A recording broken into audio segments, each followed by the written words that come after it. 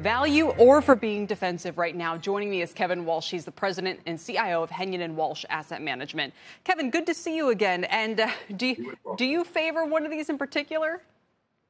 I mean, it's been a very difficult and volatile start to the new year, Kelly. Consider that of the first 68 trading days of 2022, 19 of those have involved a daily move of 1.5% or more for the S&P 500. That's nearly 30% of the time. So for those investors who are now looking to get their portfolios back in shape after a very difficult first quarter where the S&P lost 4.6%, we might suggest a barbell approach, incorporating some value-oriented investments on one side of the barbell, growth-oriented investments that have been beaten up the most thus far on the other side of the barbell, and then some defensive positioning in the middle, providing for dividend income and downside protection. Because I'll tell you what, Kelly, these days of short-term bouts of volatility aren't behind us just yet. So in other words, you want each of these three in your portfolio right now. So let's run through some of the names. Growth, what comes to mind? Why should people have exposure there right now?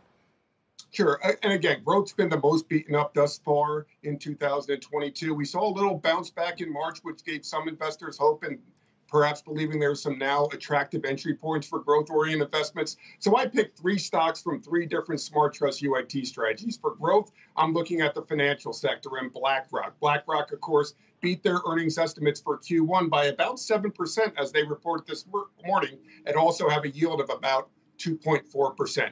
For the value side of that barbell approach, how about the defense supplier Lockheed Martin, trading at a multiple of just 14.4 with the trailing 12 dividend yield of 2.3%. And then in the middle of that barbell, the infamous chocolate maker Hershey from the consumer staples sector with the trailing 12-month yield of 1.6%. You don't have to be all in for value, for growth, or defensive. Perhaps you want to adjust those allocations based upon your own risk tolerance or investment objectives, but certainly some combination of those threes should prove well for investors over the balance of 2022. Shepard Smith here. Thanks for watching CNBC on YouTube.